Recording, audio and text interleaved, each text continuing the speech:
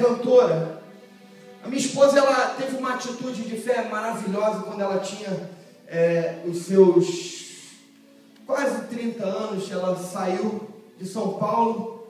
Ela sempre foi muito amiga da Cassiane, desde criança. Ela saiu de São Paulo. Cassiane chamou ela: filha, vem para cá para você poder estar fazendo parte do meu ministério. Ela sempre vinha, gravava um CD e voltava embora para São Paulo, porque ela tinha desacreditado no chamado ministerial que Deus tinha para a vida dela.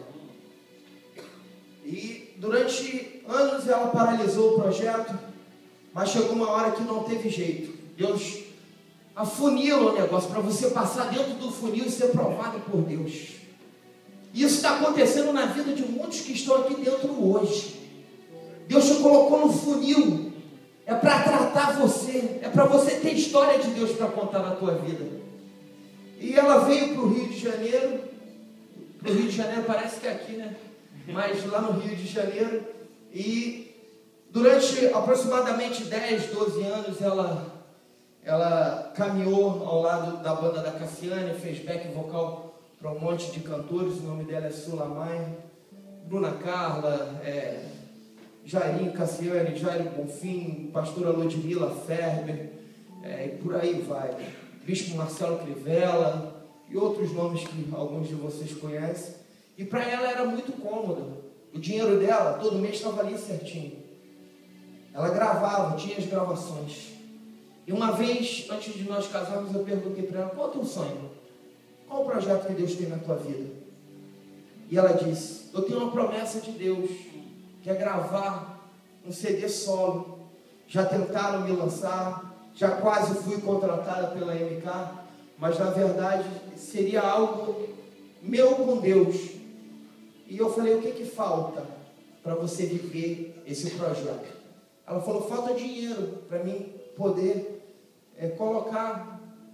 pagar o CD, pagar estúdio. Eu falei: não precisa, você não precisa de dinheiro. Você precisa dar o primeiro passo de fé, porque quem é dono do ouro e da prata é Deus. Quem vai realizar o projeto que você deseja é Deus. Você precisa colocar no papel que você projeta como sonho de Deus para a tua vida. E ela colocou no papel e ela começou a compartilhar: eu vou gravar, mas não tinha R$1 no bolso. Eu vou gravar. O produtor apareceu, o Marcos Nato, que toca com o Kleber Lucas, tocava lá na banda da Cassiane, e ele falou: não, eu faço o teu trabalho, eu abençoo a tua vida. O Isaac do Trazenar: não, eu vou na guitarra. O Rony, que é um produtor musical, tecladista, Rony Barbosa, talvez alguns de vocês possam conhecer, ele também se disponibilizou. O Sidão Pires também se disponibilizou na bateria. E por aí foi. Outros cantores, Marquinho Menezes no back, o Fael Magalhães também no back, que faz back lá para a linha, o Jairo Bonfim, que é cantor, também se disponibilizaram. E tinha um time de excelência. Ali estava formado o CD de excelência, as composições do Anderson Freire. A pastora Ludmila falou: não, eu vou abençoar a tua vida com a música Sopra Espírito, filha. Pode gravar, é bênção de Deus sobre a tua vida. E ela acreditou e começou a tocar o projeto. Irmãos, a única fase que dependeu do dinheiro foi onde o negócio enrolou. Porque Deus quis provar que para realizar os projetos que Ele tem em nossa vida, nós precisamos acreditar no sonho que Ele gerou dentro do nosso coração. E existem pessoas aqui assim, que como Davi já foi ungido rei, mas precisava enfrentar aquele gigante. Era uma nova batalha. E às vezes tentam colocar em nossas vidas armaduras que não são nossas, dizendo: vai por aí, como Saul tentou fazer com Davi, colocar uma armadura que não era dele. Mas às vezes Deus coloca na tua mão a armadura, a arma correta, que é uma funda, porque as pedras Ele vai fazer você tirar lá do ribeiro, e uma dessas pedras se chama Jesus, que vai derrubar esse gigante que está impedindo você realizar grandes sonhos e projetos de Deus que está aí. Que para você é muito mais cômodo olhar para trás. E quando nós olhamos aquela situação onde o negócio tinha paralisado, que foi na mixagem e masterização, nós dobramos o nosso joelho, compartilhamos na noite anterior com um amigo nosso, dobramos o nosso joelho e falamos: Senhor, a gente precisa de uma resposta. Ligou um pastor amigo e falou assim: olha, até às 6 horas da tarde, Deus manda dizer que vai mandar provisão para a tua necessidade. Isso era 3 horas, meu irmão. Era praticamente impossível chegar a essa resposta de Deus. Quando foi 5h20, um dos maiores produtores, um dos maiores engenheiros de som lá do Brasil, Gerê Fontes, ele morou até um tempo aqui nos Estados Unidos. Ele bateu a porta da minha casa e disse assim: olha, Deus mandou eu vir aqui. Eu liguei para a pastora Ludmila, pedi o estúdio a ela e ela falou: se é para a Sula, pode fazer esse trabalho aqui de graça, você não vai precisar de dinheiro, eu sei que ela é de Deus, e esse projeto vai ter que sair.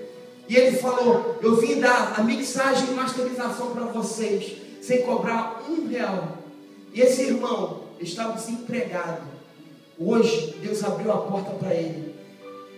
Ele é engenheiro de som da Graça Music, lá do R.R. Soares, uma das maiores gravadoras do Brasil, porque ele teve uma atitude de fé. Ele se lançou num projeto que nem era dele, mas se lançou para abençoar. Deus abriu a porta para ele.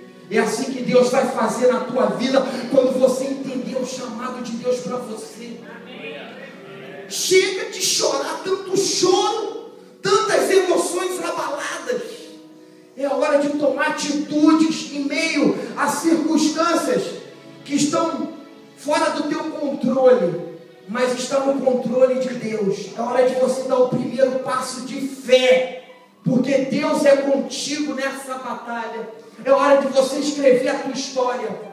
É hora de você ter histórias de Deus para poder ser testemunho, para edificar a vida de outras pessoas. Pensa você que eu estou aqui, que quando eu voltar para o Rio não tenho minhas contas para pagar igual a você. Eu tenho. Mas eu creio que quando eu chegar lá, o Deus da provisão já foi à frente para prover aquilo que eu necessito para a minha vida. E você está aqui esse tempo todo. Quanto tempo você passou fome? Eu creio que você passou até dificuldades, mas Deus trouxe provisão, porque a palavra de Deus diz que o justo jamais mendigará o pão.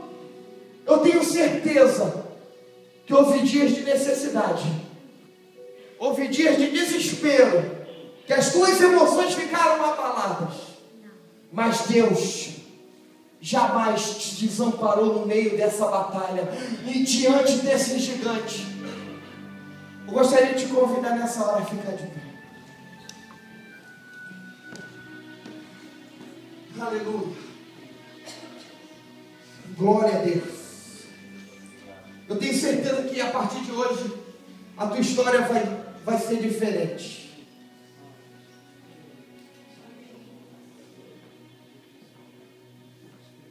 A tua história vai ser diferente porque ela é escrita com o dedo de Deus, com o sangue de Jesus. A tua história vai ser diferente porque ela ainda não acabou. Porque o teu fim vai ser melhor do que o teu começo. Porque o que Deus tem para fazer, aqueles que jamais acreditaram em você vão ver e vão reconhecer que Deus é na tua vida. Porque quem promove as nossas vidas, preste bem atenção em mim, quem promove as nossas vidas não são os nossos amigos, mas são os nossos inimigos. Foi esse gigante chamado Golias, a grande oportunidade de Davi de aparecer no cenário de Israel.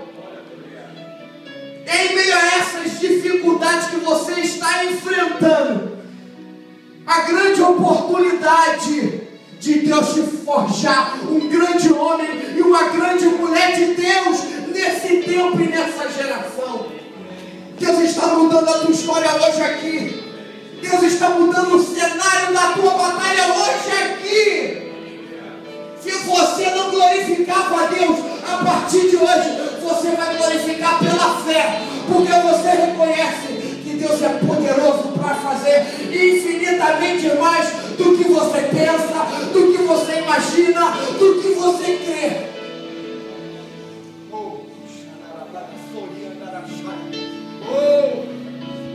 Aleluia, você pode glorificar Deus aí. Você pode glorificar Deus aí onde você está. Aleluia. Você pode adorar Deus. Aquela voz de adoração dizendo: obrigado, Senhor, pela resposta. Aleluia.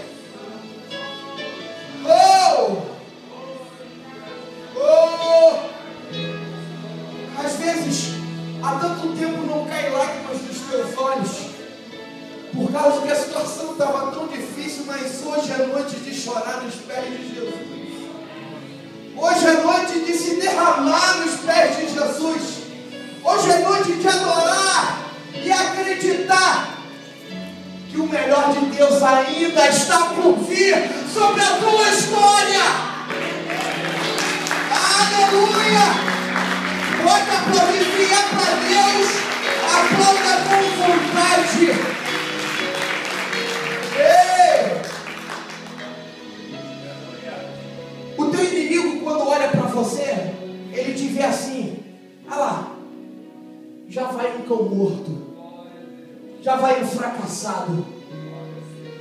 Olha lá como é que ele vai, de cabeça baixa. Olha lá como é que ele vai, pensando em voltar atrás. Olha lá como ele vai triste. Mas Deus, quando olha para você, meu querido, pode ter certeza que Ele já te vê com a coroa na cabeça.